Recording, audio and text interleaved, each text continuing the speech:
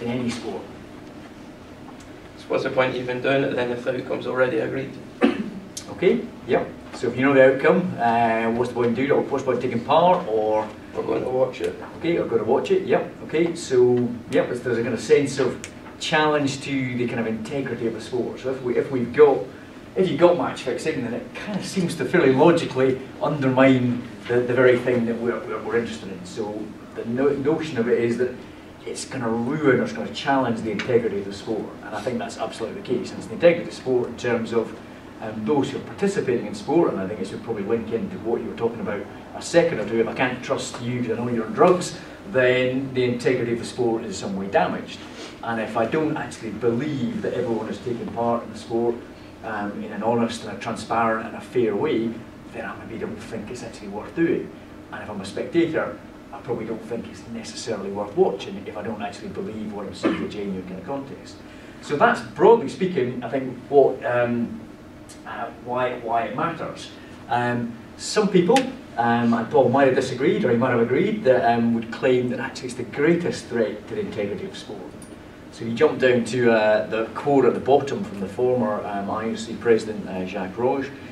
The doping affects one individual athlete, although I think that's slightly debatable, but the impact of match fixing affects the whole competition. It's much bigger. So what he's kind of asserting is that because this actually fundamentally challenges the integrity, whereas doping, if you're being kind, you might say, well, it affects the doping athlete. But of course, it's probably a bit more than that, because if you win a competition while having doped, then you came second and you've now lost because that person was really doping. So I think it's a little bit more than that. But I think it at least gets that sense of, here's another big problem that sport potentially has, and people at the very top of sport actually are considering this to be one of the most fundamental challenges sport faces. And you can think about it in slightly more kind of, I suppose, kind of technical language. If we think what sport actually is, it's that contest between individuals or teams who, as we're kind of saying there, agree to play by the same rules. There's defined rules in the game. And if you think about it in terms of the kind of the market aspect of sport, or the sport that appeals to kind of wider publication, it's that thing that you'd have picked up when Nicholas had you about uncertainty of outcome. That we kind of like watching sport because we don't know what's going to happen. That might be the kind of more complicated versions of uncertainty of outcome that you can look at in league competitions, but it's also that kind of more simplistic idea, as you exactly said. You go along to watch a sport event, you kind of think it'd be nice to not to know what's going to happen in that event, and that you've got this kind of fairness of competition. So it seems pretty straightforward that it's a fundamental part of sports attraction and its inherent integrity.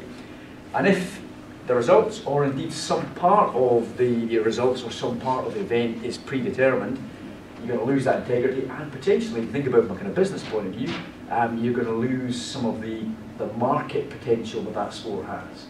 So if you keep chipping away and undermining the kind of believability of the sport, similar again to doping, make people not believe in it, then you might expect to see some challenges to the value or the attractiveness of that product in those terms to different organisations that exist in the market.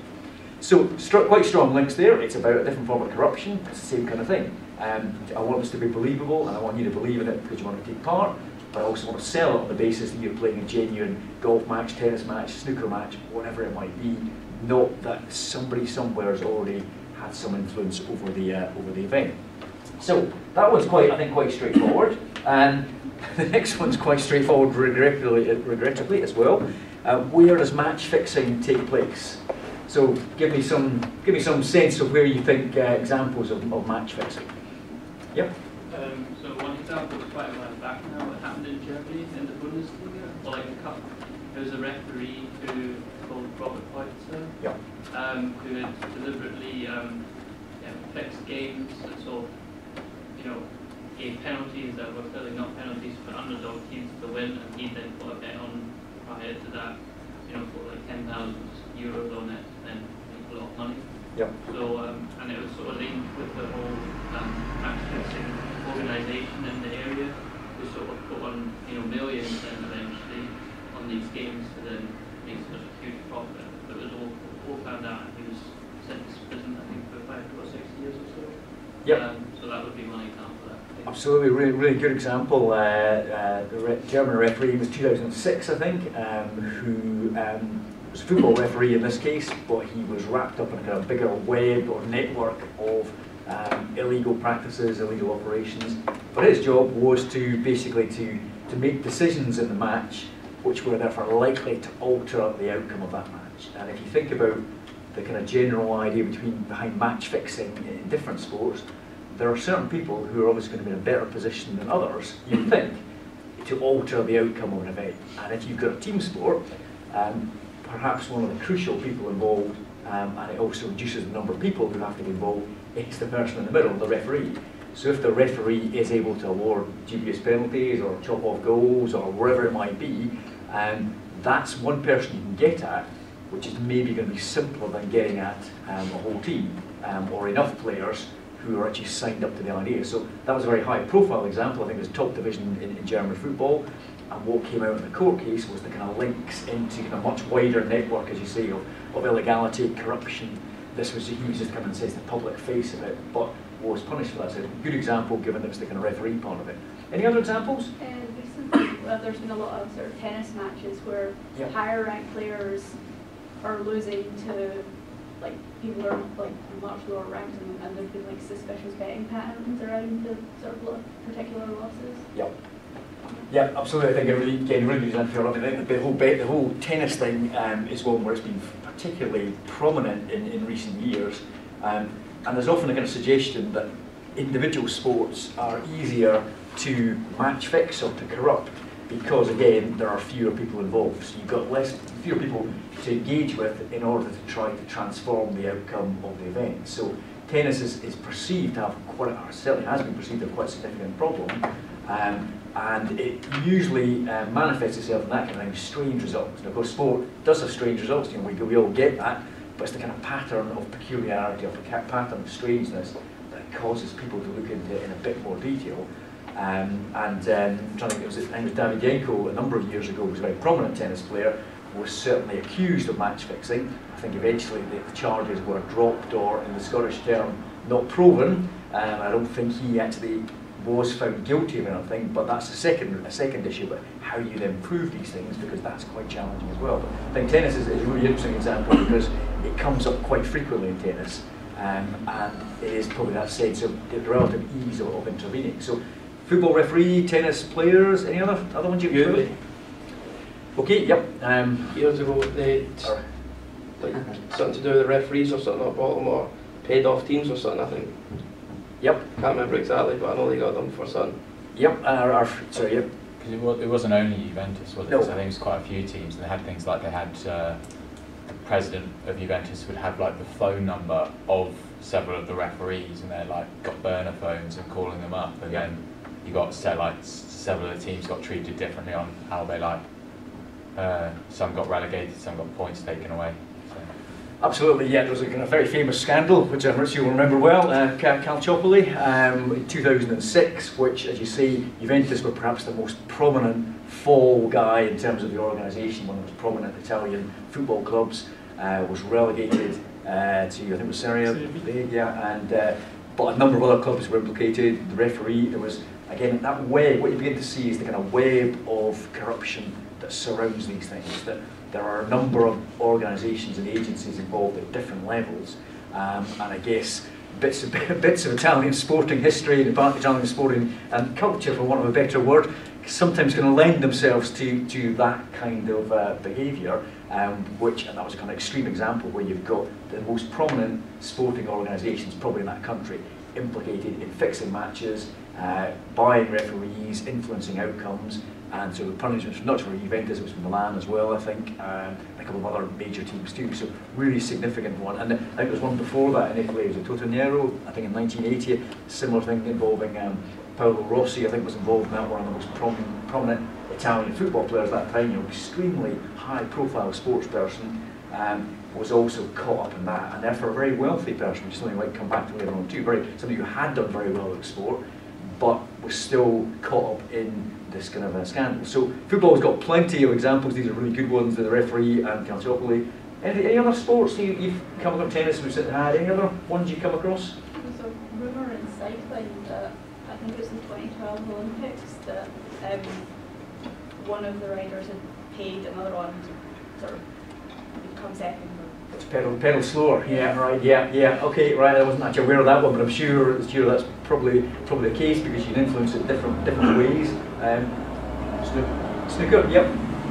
Just so there's like lots of a few instances where John Higgins obviously was caught in a sting process. He claimed that obviously he was in a pressured situation and he wouldn't have done it, but certainly there's been a case of I think some Asian players that have lost just particular frames, not lose the match, but being told to lose a certain frame, and yep. groups could bet on them. And that's a really good example. Snooker, it brings us back to our friends in gambling. Snooker's got a very kind of big relationship with gambling. The first example you mentioned there of John Higgins, the former world champion. We're not talking about somebody trying to find their way in a particular sport. Who's perhaps in need of extra funds, but caught on a sting, and by that, what I mean by that is he was kind of set up by newspapers who presented him with a situation where he felt pressurised into saying he would organise the outcomes of a certain match or certain frames. But one of his defences was that he didn't set out to be a match fixer, but he was put in a situation where threats were made, if I recall, about his family or threats about his private life. I can't quite remember the details, but there were reasons where he thought, I'm going to do this because actually doing it is a less bad outcome than what might be the case if these threats are carried through. And it was related to, I think, criminality of a kind of fairly substantial scale in various kind of Far Eastern countries at that time. So that was an interesting example. I think you also make a really good point there about something here, and it was in my kind of bracket there, you can alter the outcome of an event, so you alter who wins a tennis match, or you can do what they call kind of spot fixing. And spot fixing is where you alter some bit of the game, but it doesn't, or the event or the tournament, but it doesn't necessarily alter the outcome. So throwing a particular frame, that would be an example of spot fixing. It might still be the same person who ends up winning the event overall, but if I agree to throw a particular frame, and I pass that information to the relevant parties, those relevant parties then take advantage of that and say, I'm expecting, even though this is by far the best player playing against the weaker player, frame 7 he's not going to be playing, or he or she's not going to play very well in frame 7, I'm going to bet on the opponent, and then the illegal betting activity comes in on that frame, and sure enough, lo and behold, you don't pot quite as well in frame 7, and then the match returns to its normal process. So spot fixing is where you're looking at a specific aspect, and cricket, we haven't mentioned cricket, maybe I've got a few of our Indian students are not here today, as I'm sure we could have had plenty of examples in cricket. My goodness, we have corruption aplenty in the world of cricket as well, not just the overall games, but things like the number of no balls, people bowling no balls, so the ball doesn't count, the ball doesn't count, and that's something that obviously has a material effect on the way in which cricket is played. But there's a particular thing that people are looking out for, so you're actually saying, we'll bet on the number of no balls in a particular over a particular period of time, so you're not throwing the match, and therefore to some of those involved, it perhaps feels less serious, so I might not want to throw the match if I'm representing my country or I'm representing my IPL team, because that sounds really damaging the integrity of sport. But what happens if I just bowl rather inappropriately for a few shots, a few balls? So I'm not going to change the game, but I'll do quite well out of it, and it'll help me reward myself, but the integrity is still kind of there, because it's not a couple of no balls here and there, a frame here and there. Does it really alter the integrity of the sport, or is it just a little bit softer? And that's the kind of argument, not necessarily my argument, I'm really presenting that some of the arguments you might find around that. Yeah. A similar example in Greece, like last year, football players, because they didn't get paid enough, they started to bet on corners and cuts in order to make their living. Yeah. I think that's an excellent example again, where you've got quite different to some of the kind of higher profile people who've got caught up in this, who appear to be at the top of their sport and are still attracted by it. You've got kind of particular economic circumstances around Greek players. There's no money coming into the game, you're not being paid for it, and therefore it's a kind of needs-must situation. Well, you're not going to pay me, then I've got to find some other way of making a reward. I'm still damaging the integrity of the sport, but I've got a kind of greater motivation, or more justifiable motivation than perhaps some of the other ones. Yes, that's a really good example. Yep. And I think even Formula One, I know there's been a few instances where the teammate who has been told of a driver who was going for a win was told to crash into someone who was in pursuit of that driver. I think it was 2008. Okay, and right. also there was this whole thing about Ayrton Senna crashing in the first turn. I think it was 91, just so we can win the championship. Right. Yep. Yep. So that too, it could be like within the team. Yeah, I think what begins to emerge here is it can be anywhere, and it can be any sport. And actually, if you stop and think about it, it's remarkably easy if you've got the willingness to do it, to come up with ways where you can actually damage the integrity of the sport. Because probably, as we were finishing off saying in the last session, it relies on a bit of common sense and a bit of goodwill. We know why we're there, and we're therefore treating this as a fair and open competition. And the moment you don't have that principle attached to it, then actually it's not very, very difficult. Whether it's the mundane thing of throw-ins in football, there's a thing around throw-ins. There used to be, people would spot bet on when throw-ins would happen. And one of the former England football players, Matt Letizia, eventually came out about this because he had taken money and his money was to make sure the ball went out for a throw at a certain minute in the game. So sure enough, he gets the ball, he's a very talented football player, he hits the ball out for a throw-in. One of his teammates comes flying across, keeps the ball in play. You know, and suddenly the whole bet collapses in the most ludicrous fashion because a world-class player has hit an appalling pass, yet some other person comes careering across to keep it in, and that was part of the reason why the thing came out, because then, of course, the corrupt individuals didn't make the money on that particular thing, and it all began to come out. So, I'm just thinking about that very strange example that happened last year in the FA Cup game, Bobby Arsenal with a guy eating his pie. It's not just football related, or it's not just sport related, but anything that. Yeah, and it brings you back. That was a situation. Those who didn't see it, there was a non-league football team who they drew. Was it who they playing against? Was it Manchester United? I think Arsenal. Arsenal. Yeah, playing against Arsenal was one of the bigger teams in the UK. It was a very small game, a lot of attention on it because a tiny little club playing the bigger team. They had a very not ample or large goalkeeper, we might say, who was their coach, but was brought onto the bench. He was a very, very big individual, did not look much like a sports person, if we're being honest about it. And at some point during the game, he started eating a pie, and it just happened to be live on TV, and there was a betting conspiracy around that betting. And so you're right, so again, there was clearly a setup there, but people were, because he recognised that was how he trained, he ate lots of pies, but just by chance he happened to eat one in front of the TV camera, and of course people were making money out of it. So you're right, it can be directly sport related, or it can be kind of peripheral to sport. I mean, there's tons and tons, many we've covered here. I mean, that, believe me, is but a tiny, tiny fraction. Had I had the rest of the month to come up, that I can still be writing things. But you know, from cricket, I say, it's many, many examples, including some of the top players in the world, like the former South African captain Hansie Cronje, who was found guilty of match fixing. You've got it in the Pakistani national team. They were engaged in spot fixing. Some of the Indian cricketers in the IPL were spot fixing, so doing certain things within the course of the game. We've mentioned tennis in the more general sense, and we've got Derjenko. Snooker, as well as John Higgins, got people like Stephen Lee. Football, as I could have kept going for weeks and weeks, writing them there too. The West German Austrian World Cup match back in 1982. Most of you are far too young to remember that, but 1982, there was a game played out in a particular way where the clear impression was that nobody actually cared, and it was partly to do with the lack of incentive for qualification because the game didn't matter, but there was also then subsequent allegations of a betting scandal around that particular game, and that's something that's worth thinking about too when we talk about the integrity of sport. Is what can sport do to make sure that every part of the sport actually has integrity? And if you've got a dead rubber in a World Cup event, then actually you're more vulnerable because actually there's no consequence, no sporting consequence of who wins that. I can't remember the game that springs to mind, but I remember there was I think it was a European Cup game where the two teams, if there was a draw, they would both go through, but if one team lost, another team won, then that team would obviously go out. So with about 10 minutes to go, literally they kept on passing it along the back line. Nobody would, challenge them. They almost both accepted it. And obviously that's an issue as well.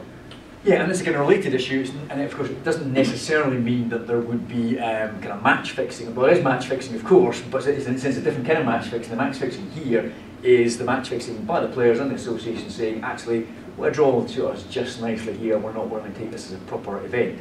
And in some ways it can be conspired or created by the governing body or the organiser not creating a competition where you inevitably have to have some interest in each match. So the match fixing can be for financial reasons, but it can be purely for sporting reasons. There's a reason why we want to play out a draw, because actually it's in our best interest, and that's something that's, we tend to focus in on the financial pressures or rewards from match fixing, but actually you get sporting drivers as well. But I guess it goes way back. The one at the top here, apparently 267 AD. The fathers of two teenage wrestlers in some major event and struck a deal and said, okay, if you go down and you go down this particular way, the donkey will be yours. So highly simple, but that's an example of match fixing within that particular event. Somebody has altered the outcome of the event. And down the bottom is another very famous one around the White Sox in the World Series Baseball League. Again, related, not dissimilar in some ways to the Greek example around football. It was to do with non-payment, players not being paid properly. And then basically the players took the situation into their own hands and decided to alter the outcome of that. And that they then became known as the Black Sox for a period, or the case became known as the Black Sox, as an indication of the fact that they had not complied with the ethics and the integrity of the sport.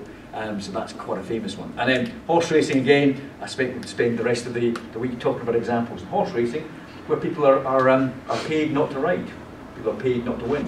And again, that's, I imagine, I don't ride a horse myself, but I would imagine that's something you could influence quite easily, whereby you just simply ride a little bit, and then who's to say? How do you know? At least one of the challenges, how do you know, how do you prove that some of this takes place? So lots and lots of examples. A match fixing, I'll just give you a kind of definition of this. It's more or less the things that we've covered, but this one comes from the Council of European Convention on the Manipulation of Sport Competitions. Who knew that such a thing existed? But there we go. It does exist, and it has clearly a role to play in this particular event.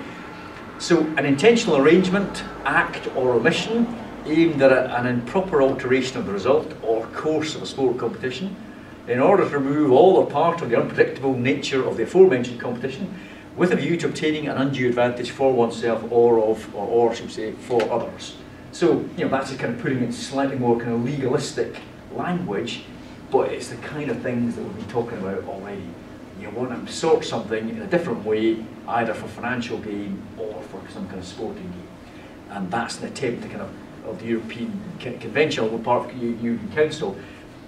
The important bit here maybe is not the definition, but it's the fact that that body exists. And that body exists because of what we said in the first slide, that this actually matters. That if we're seeing this as a threat to the integrity of sport, not just because we might enjoy sport, we like seeing fair competition, but because of the commercial value of sport and the risks to that commercial value if people stop believing in it. If you stop believing in it, you won't get media companies, you won't get sponsors, you won't get spectators. So there's a genuine sporting integrity aspect, and then there's the kind of resultant or the derived implication for the business of sport, which we know is, for better or for worse, is a very significant part of sport. I think it's one of the things about, and I think some of the examples probably hinted at this as well, it's like in stock markets, you can get what's called insider trading. A stock market is supposed to be a free and open space where all information is known, and we decide to transact on the basis of the publicly available information as to which stocks or shares that I choose to buy. However, if I'm interested in buying shares in a company, and if I just happen to know people who work in that company, and those people happen to pass information to me, which isn't yet in the public domain, and that allows me to take advantage of what I might expect to happen in share prices, that's what I mean by insider trading. So you know something about your company, it's not yet in public domain, you tell me, and I act on that before it comes into the public domain. So I get an advantage over other people. You don't know this yet, so I sell my shares, and you don't have the knowledge I've got, and you're left with the shares and the share price collapses. I'm okay, because I walk away because my friend over here has helped me. You're over there left thinking, well, that's a bit of a shame because now our investment portfolio has gone down. So insider trading is of course illegal. So if our relationship is found out, then we're both in trouble. But if it's not found out, I've just got a get out of jail card, and you're left with the losses.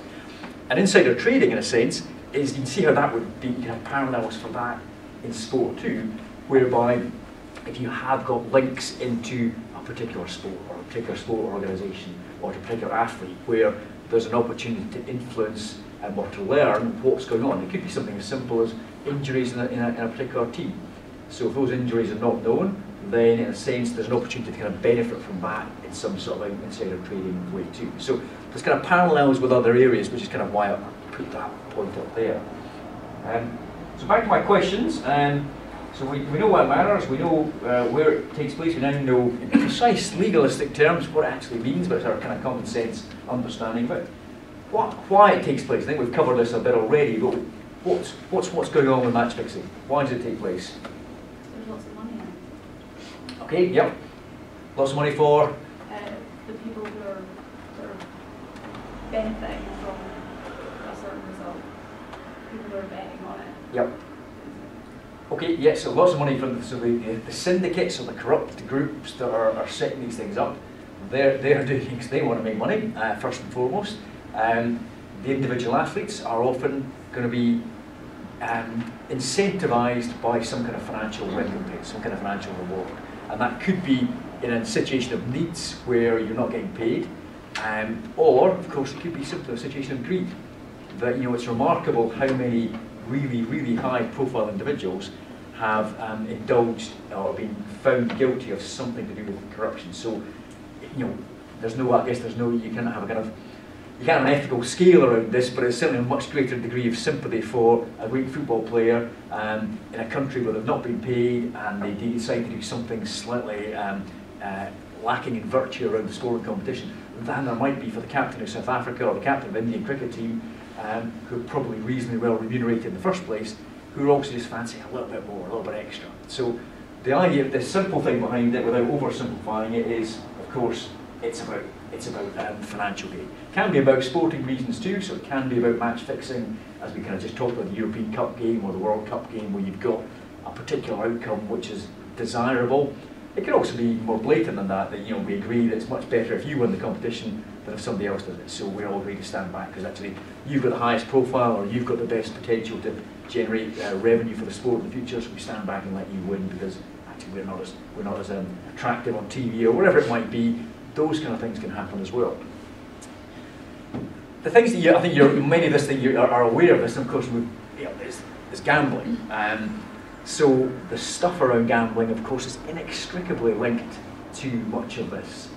That much of the financial rewards or opportunities come out of the fact that somebody somewhere is putting a punt on or putting a bet on something happening.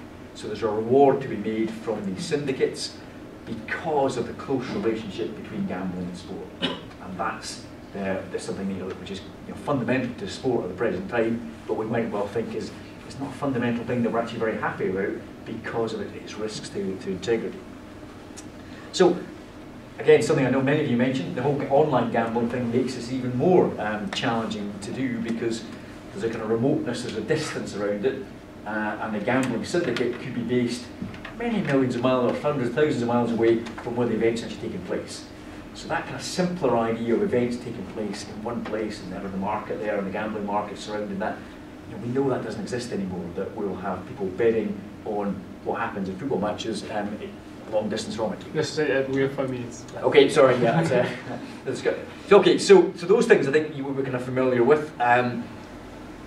Yeah, opportunity is one thing is about opportunities, so people take advantage of opportunities. You've got income inequalities, you've got reward for criminals. The duress thing, chatting about the John Higgins example, where we shouldn't be naive about that. That's sometimes that's happened. You can imagine a situation that sometimes some of these sports people are put in, where you've got a very serious criminal gang who are saying, yeah, no, you will lose the game, but if you don't lose the game, there will be implications for your family or for your private life or whatever it might be, and that you might decide actually that's the lesser of two evils here.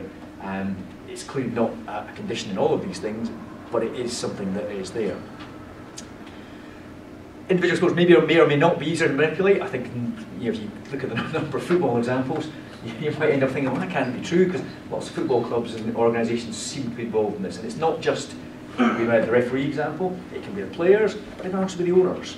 The Marseille example that I didn't talk about came from the top down. The owner of Marseille Football Club, Bernard Tapie, was the person who was central to the corruption and the match fixing. And if your boss then comes to you and say, you are going to lose the game, and that's the way you'll be suitably rewarded, and you're great football players, but now I want you to lose this game or to do whatever it might be, then again there's kind of dependency relationship that sitting here we say, well, I wouldn't do that because I've been told to lose a football match, but that's your employer, that's your life. You can see where some of the pressures come from. As our last question I think I had was, what's the response to match fixing? So there we go, throw that, what has happened or what should happen to match fixing? So I mean that's a bit of a mess there, if you be honest about it. It's another mess. Paul gave you a bit of a mess. Here's another huge mess in sport, thing that we all passionately care about. Yeah, we're barely scratching the surface of the mess that this is. So what, if anything, can we do about this? Increase the punishment for the people who are organiser and involved in it. Try to put you off. Okay, yeah. So you can take that kind of the legal approach and say, well, yeah, there are punishments, a bit like probably the stupid thing. I'm going to punish you more. If I find out you're being match fixing, the punishment's even greater. Okay, that's certainly one fairly kind of natural response to that. Look at punishments. Anything else? Maybe same as you mentioned, getting the sensitive data and one of the companies which can provide on the stock markets, right? If you share that with your colleague, and you will get benefit, financial benefit. Yep. So all those companies are super protected by law, yep. By any disclosures, and maybe that could be transferred to the sport. Okay, yeah, so a greater focus on kind of the disclosure aspects and in a sense almost the monitoring and control of the organisations that exist within sport who are really fundamental to the integrity of the sport competitions. You've got an aspect of punishment perhaps, you've got an aspect of disclosure and monitoring control. Anything else? Could you not reduce the type of bets that are allowed to take place? So in terms of football, being able to bet on the minute a corner is conceded or something like that, would there not be a way you could regulate how the gambling companies would do that, and that would reduce the sort of the chances that you could get spot fixing, that type of thing taking place? Yep, absolutely. I think you could imagine certainly a scenario where you alter the regulatory framework in which gambling exists. But just again, think of the practicalities of that in the online gambling world that we exist in now. So the UK comes along, so let's as an example, we're sitting here in the UK, says we're not happy with this, we're going to stop all this online gambling, we're going to stop all the spot fixing or spot markets that exist. But I'm passionate about working out when the next throw-in will come, and I just go online and I find another gambling company that is based in Singapore or it's based in Germany, and I can't do anything about, you can't do anything about that. I think it's really good, but you can see how this becomes really complicated. Other thoughts? Maybe give the people involved security that if they come forward, they're going to be, like, those things are going to be dealt with. Because last season, like the other team, like in football, somebody came to the goalkeeper of my team and they told him they were going to pay him for letting him score 2 goals. And the goalkeeper came forward and told like the officials of his club that this is what happened, and so they dealt with it. Yeah. So I think even if it's like the thing that you said where you got kind of personal implications where they tell you if you don't do this, something's going to happen to your family. I think that the security for referees and athletes, that these things can be regulated and can be monitored. Sure. Yep. Yeah, I think whistleblowing aspects and the protection of whistleblowers, I think that would be a really good thing too. I mean, I think, in a sense, and we're now kind of running out of time, of course, but there is a ton of stuff is going on but there's a ton of stuff that's going on that's still scratching the surface. And some of the examples, the ideas you've given here are really good examples of things that are either going on but could be developed a little bit further. So you do get kind of monitoring systems. The FIFA are introduced a monitoring system. The IOC have got one where they're just looking all the time. They're trying to be alert to what's going on, so that if you do see something, they're much faster to react to those kind of legal betting patterns that might go on.